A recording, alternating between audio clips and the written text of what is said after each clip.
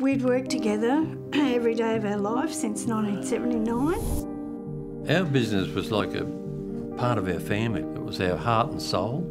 The Aussie grandparents left with nothing. We worked our friggin' guts out for 40 years. We were just spat out on the street with nothing. How a big bank forced these successful grandparents to deal with a convicted crook. He told us he was a thug with the mafia in Griffith. He what? If people don't do what he says, he breaks their knees. And He said that to you? And this is the person that the banks insisted that you deal with? yeah, he's an expert in the bank's eyes. When bank bastardry goes too far. Ross Coulter from 60 Minutes. How are you? Why did you tell the Maloneys that you kneecap people? Oh, you're sick. A warning for every Aussie with a loan. Don't smile. So why would the bank introduce a person like that to us and destroy our bloody life? And banks sit back and watch it.